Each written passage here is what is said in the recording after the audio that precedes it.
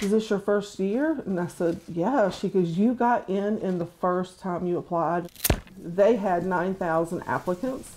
They were needing 125 this year. Typically they have about 225, but because of COVID, they wanted to make sure we had plenty of room to distance while we were working. They also would pick people more so not on so much as skills sometimes, but people that were more interested in volunteering and being part of something bigger than themselves. And I was just, even once I found out the criteria and how that happened, I was really shocked. I was like, wow, not sure what I said in that letter, but praise Jesus, here I am.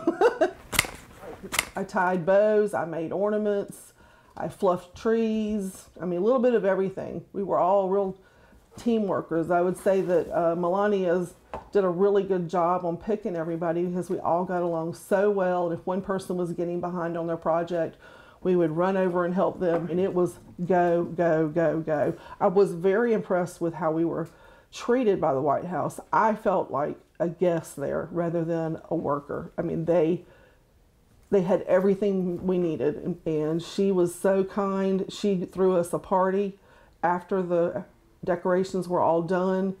We were awestruck. I think she was awestruck with the decorations. I mean, I saw that morning when she came down, she truly looked, you know, so happy at the way things turned out.